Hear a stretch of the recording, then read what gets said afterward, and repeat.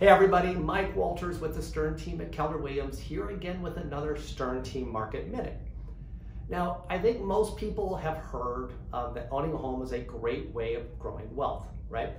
But we wanted to pull back the layers and just dive in a little deeper and actually put some numbers behind it, because wealth for you or wealth for me may mean differently, but I wanted to give you some dollar amounts, and I thought, let's just look at the data, okay? So I'm gonna look at 5 years, I'm gonna look at 10 years, and I'm gonna look at 30 years back in terms of how much wealth somebody could have earned.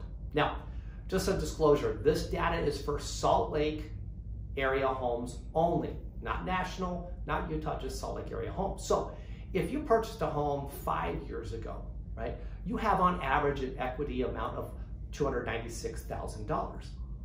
Now, if you purchased your home 10 years ago, you have about $420,000 of equity.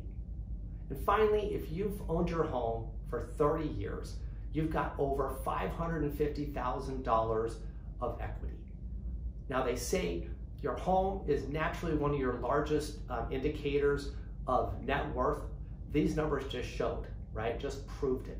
And so if you're looking at a way, right, of growing your net worth, invest. Invest in real estate, invest in multiple properties. And it can be done with very minimal out of pocket.